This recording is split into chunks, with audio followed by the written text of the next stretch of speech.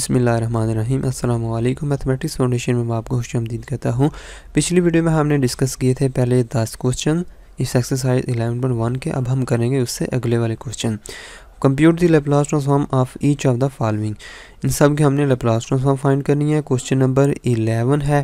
Question number 11 के अंदर हमें नज़र आ रहा है कि तीन चीज़ें नज़र आ रही हैं, एक साइन ऑफ ए टी, एक एक्सपोनेंशियल ऑफ -3t, एक टी हमें नज़र आ रहा है। तो सबसे पहले हम इस तरह करेंगे कि इन दो को मिला के अलहदा से हम इनका लैप्लास ट्रांसफॉर्म फाइंड करेंगे। फिर उसका लैप्लास ट्रांसफॉर्म पे हम टी शिफ्टिंग प्रॉपर्टी यानी कि जो डेरिवेटिव वाली प्रॉपर्टी है, टी मल्टीप्लिकेटिव प्रॉपर्टी हमने जो पढ़ी थी वो अप्लाई करके हम इसको सॉल्व करेंगे। तो सबसे पहले ये वाली चीज़ है, इसको हम लैप्लास ट्रांसफॉर्म इसका फाइंड करते हैं। हम लेट करते हैं, लेट जी ऑफ टी, इस चीज़ को हम जी ऑफ टी कह लेते हैं, exponential of -3t sign of A T. ठीक है, इसका लैप्लास ट्रांसफॉर्म फाइंड कर लेते हैं। Laplace of G T is equal to Laplace of exponential of -3t sign A T.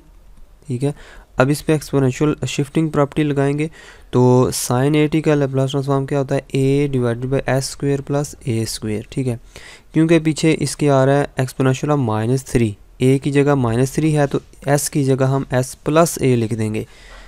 अगर सिर्फ +3t लिखा होता तो हम s की जगह s माइनस a लिख देते, लेकिन इधर माइनस लिखा हुआ है तो हम लिख देंगे a डिवाइडेड बाई s की जगह हम लिख देंगे s प्लस 3 इसका स्क्वेयर और साथ हम लिख देंगे प्लस a का स्क्वेयर। इसका मतलब ये वाला जो चीज़ है इसका लैप्लास ट्रांसफॉर्म हमने फाइंड कर लिया है। तो अब इस सारी चीज़ का लैप्लास ट्रांसफॉर्म फाइंड करने के लिए हम इस पे डेरिवेटिव वाली प्रॉपर्टी लगाएंगे, यानी कि टी मल्टीप्लिकेटिव प्रॉपर्टी हम लगाएंगे। वो किसके बराबर होती है, डी। अगर किसी फंक्शन का हम लैप्लास ट्रांसफॉर्म फाइंड करना चाहते हैं इस तरह के लैप्लास ट्रांसफॉर्म ऑफ टी की power n F of T इस तरह फाइंड करना चाहते हैं तो ये किसके बराबर होता है, -1 की पावर n, इधर जो पावर होगी इधर -1 की power n, D by D S की पावर n, और nth डेरिवेटिव किसका, f ऑफ s का। ठीक है, तो f ऑफ s की जगह हम g ऑफ s इधर लिखेंगे कि g ऑफ s का हम लैप्लास ट्रांसफॉर्म पहले से फाइंड कर चुके हैं। तो ये जो g ऑफ s है इसका हम डेरिवेटिव लेंगे। अगर इसका हमने, क्योंकि t की पावर 1 है तो इधर हम लिखते हैं लैप्लास ट्रांसफॉर्म ऑफ t की power 1 exponential of -3t sign of A T. ठीक है, इज इक्वल टू -1 की पावर 1 ही लिखेंगे तो -1 ही रहेगा, D by D S of F of S. ठीक है, तो जो कि जी ऑफ एस जिसको हमने नाम दिया वो इसमें उठा के लिख देंगे, a divided by S plus 3 इसका स्क्वेयर प्लस ए स्क्वेयर। ठीक है, तो इसका डेरिवेटिव लेंगे, कोशेंट रूल लगाएंगे। ठीक है, और हमारे पास आ जाएगा s प्लस 3 इसका स्क्वेयर प्लस a का स्क्वेयर, इस सारे का होल स्क्वेयर। ठीक है, तो फिर इसको एज इट इज़ लिखेंगे, a का डेरिवेटिव 0 हो जाएगा, फिर माइनस लिखेंगे a एज इट इज़, इस नीचे वाली चीज़ का डेरिवेटिव लेंगे 2। ठीक है, 2 इंटू एस प्लस 3 और इसका डेरिवेटिव इसी तरह आएगा, इतना ही। तो फाइनल आंसर हम लिखेंगे 2a into S plus 3 divided by S plus 3 का स्क्वेयर प्लस ए स्क्वेयर इसका होल स्क्वेयर। ठीक है, तो ये था क्वेश्चन नंबर 11। उसके बाद चलते हैं क्वेश्चन नंबर 12 की तरफ।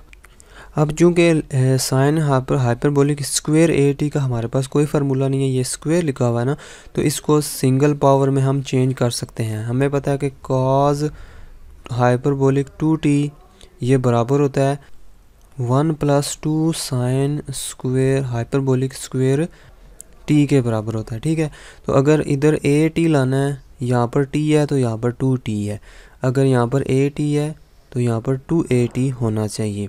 तो हम इसका फार्मूला किस तरह लिखेंगे, cos hyperbolic 2at is equal to 1 + 2 sine hyperbolic square A T. ठीक है, तो यहाँ से इसको अलहदा करेंगे, इसमें लिख देंगे इसको sine square hyperbolic square A T की जगह हम लिख देंगे कॉस हाइपरबोलिक 2at, ये वाला ये 1 इधर आके माइनस और 2 इधर आके डिवाइड हो गया, ये चीज़ लिख देंगे। अब इसमें दोनों तरफ लैप्लास भी अप्लाई कर देंगे। ठीक है, लैप्लास अप्लाई कर देंगे और 1/2 इंटू ये cos 2 हाइपरबोलिक ए टी का लैप्लास ट्रांसफॉर्म क्या होगा, s डिवाइडेड बाई s का स्क्वेयर। ठीक है, s का स्क्वेयर और हम लिखेंगे प्लस माइनस 2a इसका स्क्वेयर। ठीक हो गया। फिर माइनस लिखेंगे 1/2 इधर आएगा, -1/2 और इधर अंदर 1 बचेगा, लैप्लास ट्रांसफॉर्म ऑफ 1। ठीक है, तो 1 का क्या होता है 1/s होता है। इन दोनों चीज़ों का एलसीएम लेके इसको सॉल्व करेंगे, सिंप्लीफाई करेंगे तो हमारे पास ये आंसर आ जाएगा। तो ये था सिंपल सा क्वेश्चन नंबर 12। उसके बाद हम करते हैं क्वेश्चन नंबर 13। क्वेश्चन नंबर 13 भी बिल्कुल सिंपल सा क्वेश्चन है, cos hyperbolic 80 into sine of 80। अब दोनों का हमारे पास तो कोई फार्मूला नहीं है, लेकिन cos हाइपरबोलिक 80 की जगह हम लिख सकते हैं exponential of 80 plus exponential of -80, ये चीज़ लिख सकते हैं। डिवाइडेड बाई हम 2 कर सकते हैं इसकी जगह, तो 1/2 को हम साइड पे बाहर ले लेते हैं, साइन 80 उसको ऐसे ही रहने देते हैं, इज इक्वल टू 1/2। ठीक है, और इसको हम लिखते हैं exponential of 80 into sine of 80, और इसको लिखते हैं plus 1/2 exponential of -80 sign of 80। ठीक है, अब दोनों तरफ अगर लैप्लास ट्रांसफॉर्म अप्लाई करते हैं, Laplace of F of T is equal to 1/2 Laplace of this function exponential of 80 sign of 80। ठीक है, plus 1/2 Laplace of exponential of -80 sign of 80। तो इन दोनों में कौन सी प्रॉपर्टी लगेगी, एस शिफ्टिंग प्रॉपर्टी लगेगी। 1/2 डॉट हमें पता है कि साइन का फार्मूला क्या होता है, ए divided by S square plus A square होता है ना, लेकिन यहाँ पर ए मौजूद है तो यहाँ पर एस की जगह पे हम एस माइनस ए लिख देंगे, इसका स्क्वेयर प्लस ए स्क्वेयर। यहाँ पे एस शिफ्टिंग प्रॉपर्टी लगा देंगे क्योंकि एक्सपोनेंशियल ऑफ 80 साथ मल्टीप्लाई हो रहा है। 1/2 डॉट इधर हम लिखेंगे ए डिवाइडेड बाई, इधर माइनस ए है तो इधर हम लिखेंगे एस प्लस ए का स्क्वेयर प्लस ए स्क्वेयर। दोनों को सिंप्लीफाई करते हैं 1/2 कॉमन लेके, और इसका एलसीएम लेते हैं एस माइनस ए का स्क्वेयर प्लस ए स्क्वेयर ये, और दूसरा ये है एस प्लस ए का स्क्वेयर। ठीक है, और प्लस ए का स्क्वेयर, और ए बाई ए भी हम बाहर कॉमन ले लेते हैं, तो इधर 1 बचा तो इधर लिखेंगे एस प्लस ए का होल स्क्वेयर प्लस ए स्क्वेयर, इधर प्लस लिखेंगे एस माइनस ए का होल स्क्वेयर प्लस ए स्क्वेयर। तो इसको सिंप्लीफाई करेंगे तो हमारे पास रिजल्ट आएगा 2s square plus 4a square, यानी कि ऊपर इसका फार्मूला खोलेंगे, इसका भी फार्मूला खोलेंगे, कुछ तो कट जाएंगे, और बाकी a स्क्वेयर 4a स्क्वेयर, और ये 1x स्क्वेयर, ये s स्क्वेयर, ये 2s स्क्वेयर हो जाएंगे। सिमिलरली नीचे भी यही बचेगा, यहाँ पर जो बचेगा, यहाँ पर जो बचेगा, इन दोनों को मल्टीप्लाई करके इधर लिख देंगे।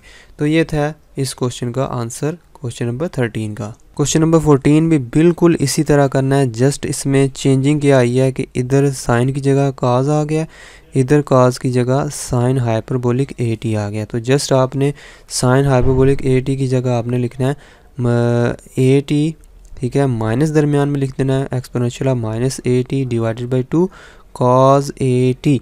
तो यहाँ पर cos इससे मल्टीप्लाई होकर cos वाला फार्मूला लगेगा, बाकी सारी चीज़ें सेम है, आपने उसी तरीके से इसको हल करना है। सिमिलरली ये जो 15वां क्वेश्चन है ये भी बिल्कुल ऐसे ही करना है, cos वाले हाइपरबोलिक को ख़त्म करके उसकी जगह आपने एक्सपोनेंशियल की शक्ल में लिख देना है इस तरह। ठीक है, प्लस लिख देना cos BT, इधर लिख देना है, इधर 80 है इधर BT है। ठीक है, तो ये फार्मूला लगा के आपने इसको सॉल्व कर लेना है।